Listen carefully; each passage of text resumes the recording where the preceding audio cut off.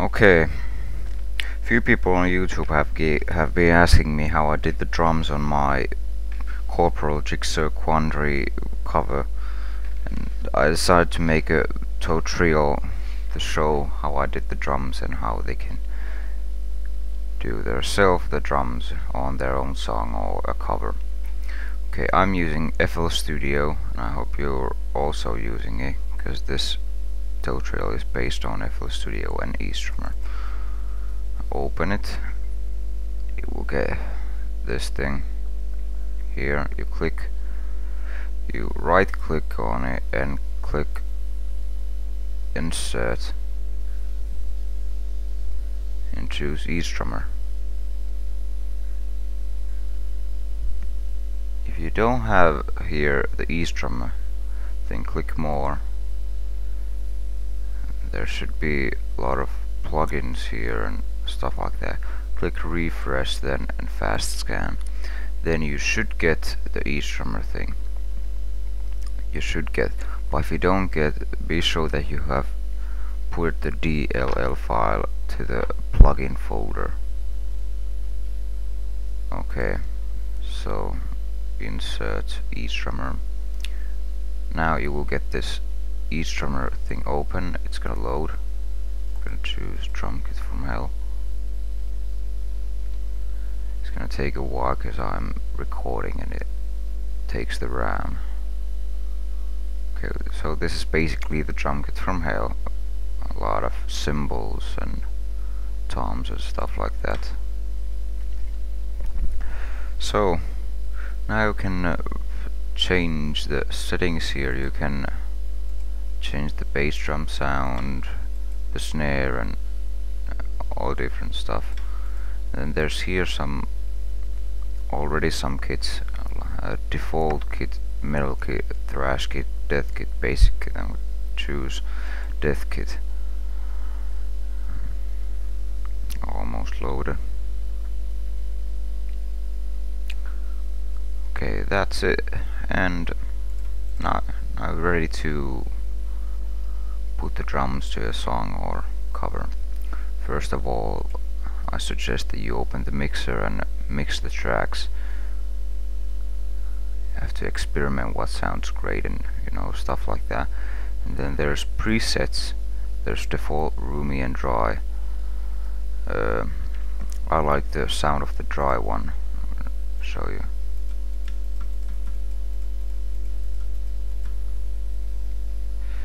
And then you can open the groove thing, and there's already some beats here that you can use.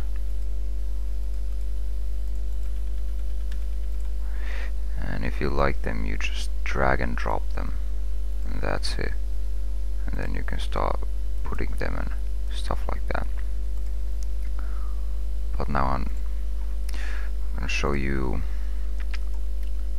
how you can make your own beats. You're gonna right click and piano roll.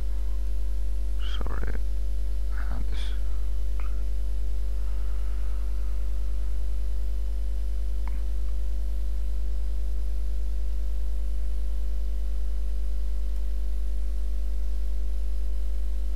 Yeah, so now you can create your own. Here's the bass drum and snare. It's pretty simple. Just make a quick saw here.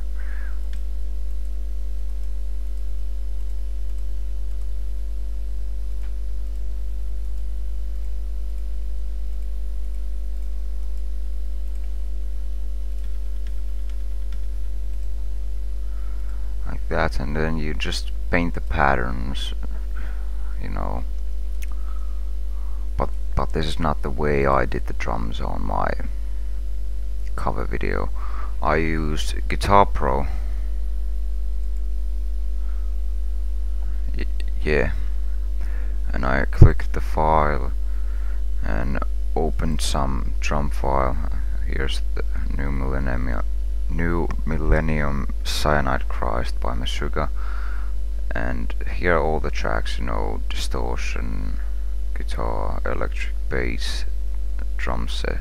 and you just delete every other track except the drums. So you press Control Alt and delete, and now you only have the drums. The next thing is click File, Export and MIDI. I'm gonna say where you want to save it. You just save it where you want. I'm gonna save it on the desktop. Yes, now I hit save. Next thing, click here, import MIDI file on the FL Studio. Save changes now. And then we're gonna choose the MIDI file wherever you put it in. Next thing, it's gonna ask which tracks to import, and don't click anything here, just click OK. It's gonna have a load of drum charts here, you know, but if you play you won't get any sound. So you right click, replace Ezdrummer, and then the drum kit from hell, or the original kit if you want.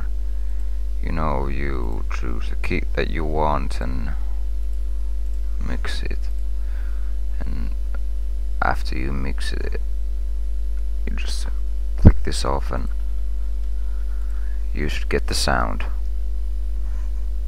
And the next thing, you choose the song mode, and then you just paint only one pattern. It will be a really long pattern here, like this.